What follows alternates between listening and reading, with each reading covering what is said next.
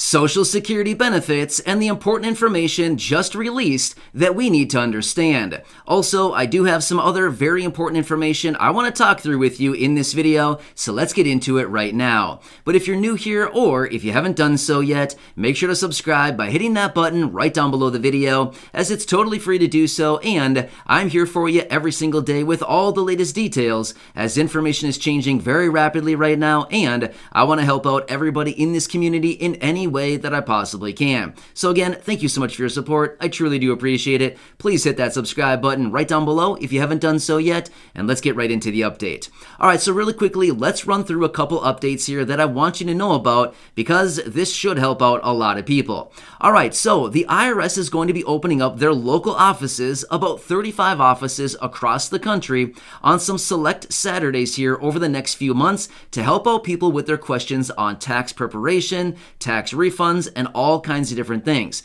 So even if you are a non-filer and you find yourself that you may need to file a tax return this year, you might want to check this out, as they are taking walk-ins. They don't usually do that, right? Usually you need to get an appointment, but with these select Saturdays that they're going to be opening up, it is specific for those people who have direct questions that they want to ask the IRS on their tax returns, tax refunds, stuff like this. You can just walk right in and they should be able to help you out. One quick thing though, I will tell you all the dates that they'll be opening up their offices, but I would say check out your local office just to make sure that they are one of them that will be participating in these select Saturdays. Alright, so with that being said, let me tell you the dates here that they'll be opening up their doors and allowing you to walk in on a Saturday. Alright, so February 12th, March 12th, April 9th, and May 14th. These are all Saturdays, and they'll be opening up their offices those days. So if you're interested, check it out. If not, that's totally cool too, but I want to let you know just in case you are somebody that wants to take advantage of that. Also, let's quickly talk about a new report that was just released by the Personal Capital Wealth and Wellness Index. Sounds pretty fancy, right? Yeah, I agree, it does sound pretty fancy, but what does it actually mean? Now, here's what they found. Right now, 53% of people would be able to pay for an unexpected $500 charge or bill without any worries. In other words, what this means is that 47% of the people, of Americans, so basically a half of the Americans, a little less than half of the Americans out there right now, would not be able to pay a $500 unexpected bill or charge without having tremendous worries about everything going on. Yeah, that's kind of a sad situation, right? So basically, half the people out there would not be able to come up with $500 in the event something happens. Your furnace breaks, your air conditioner breaks. Well, hopefully you're not running air right now anyway, considering it's pretty cold around the entire country. But my point is, $500. That is not a very big threshold for a lot of people to have right now. Therefore, a lot of people are kind of hanging on by a thread. It's kind of a sad situation, right? Again, a lot of this is being attributed to all this massive inflation going on lately. Now again, I know we've talked about inflation a lot recently, but the deal is, it's a fact of our lives right now. There's not much we can do about it, and it is something that is literally impacting everybody. From north to south, from east to west, all across the country, it is everybody in this country that is being impacted by inflation right now. So it's certainly something that we want to continue watching and paying attention to very closely. Alright, so let's quickly talk about Social Security benefits, and yet again, another new report that just released some very shocking information. But again, I don't think a lot of us are going to be all that surprised by all this information. So, let me lay this out for you. According to a new AARP, I think all of us know about that, right? Yeah, all of us know about AARP. But anyway, in accordance with a new report just released by AARP, they're now finding that the average Social Security beneficiary is spending, get this much, $6,168 every single year on medical premiums and medical service expenses. That's a lot. Here, get this much as well. Here in 2022, the average Social Security beneficiary is getting $1,657 each and every month, which translates into just under $20,000 per year. Now, we'll come back to this here in just a second, so hang with me.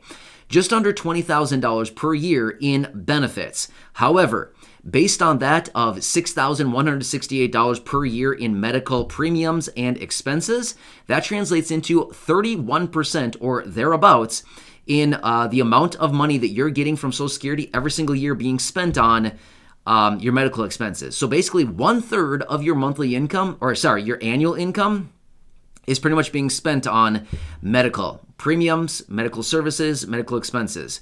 That is a huge percentage. However, that's based on the average Social Security beneficiary. Again, $1,657 every single month.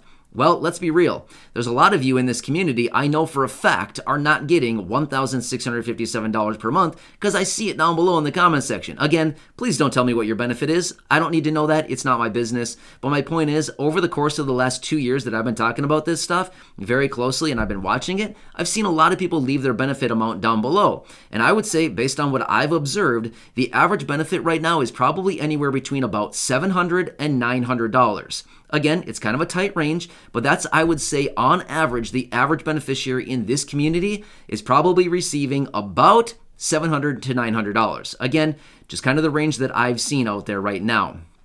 So, with that being said, if that is the average benefit, the average beneficiary is getting what? $9,000 to maybe $12,000 a year in benefits?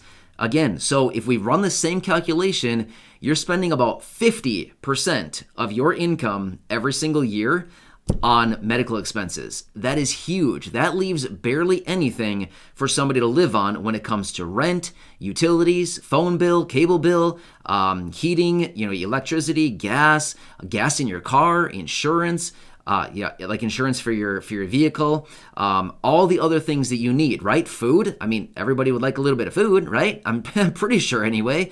My point is, without these other programs like SNAP benefits or utility assistance, rental assistance, all of these other things, honestly, it would be almost impossible for somebody to get by. And again, I see it down in the comment section all the time where some of you in this community are not eligible for some of these other benefits, whether it's rental assistance, utility assistance, SNAP benefits, things like this. And you're saying, hey, I'm scraping by here. I don't know how I can continue like this. It is so tough right now. So I feel like all of this is just once again leading to the point where additional stimulus checks, monthly guaranteed basic income, something like this would be necessary for the low income and the fixed income. In fact, in many of the reports that I've been reading, as you know, if you've been watching the videos for a while now, you know that I read all kinds of stuff every single day on all these reports. I've been seeing all this talk about guaranteed basic income, in other words, monthly checks going out, and how they would be so incredibly beneficial for the low income, and they even mentioned fixed income beneficiaries, how all of these individuals would be prime candidates for monthly checks. Yeah, I think all of us can agree. Yeah, definitely. We can certainly agree that we would all be perfect candidates for monthly checks. So, again, even if it just translated into $250 a month, $300 a month, something like this, that would be life-changing for a lot of people. In a lot of instances, that would probably be just enough to cover some of your premiums for your medical expenses, for your medical expenses as far as like service expenses, things like this. It might be just enough to offset it, just enough to make sure that you have enough to get by each and every month, rather than, spending all your benefit on rent and utilities and then trying to figure out where you're going to get a couple $100s for groceries and the other expenses that you have throughout the course of the month. Yeah, so we're kind of in a weird situation right now, right? So it's like the obvious situations are here, as in everybody knows what needs to be done, but yet Congress, for some very weird, confusing reason, hasn't decided to do anything yet. But again, we're watching that very closely. So anyway, I want to let you know what I found out here. Some very interesting reports. Again, if you're somebody who has any questions on your tax returns, if you find yourself in a situation where you need to file a tax return for some reason this year, I know that there's a lot of you that are non-filers, but if you find yourself in the position where you need to file and you have questions, again, if you want to walk into one of your local offices, check that out on those dates I mentioned earlier. Again, February 12th, March 12th, April 9th, and May 14th. The offices will be open. Those are Saturdays, and taking walk-ins. So again, check your local office just to make sure that they will be one participating in this. But again, hope that helps you out. So again, thanks so much for being here. I really do appreciate you. I'm here on your behalf every single day, doing whatever I possibly can. I know this time is hard right now, and I truly just want to be here for you in any way that I can be. So again, thanks so much for your continued support. We're all here together. We're all one big family. I mean, seriously, we're all in this right now, and just got to stick together through this. So again, I'm here for you. Thanks again for watching. Subscribe down below if you haven't done so yet.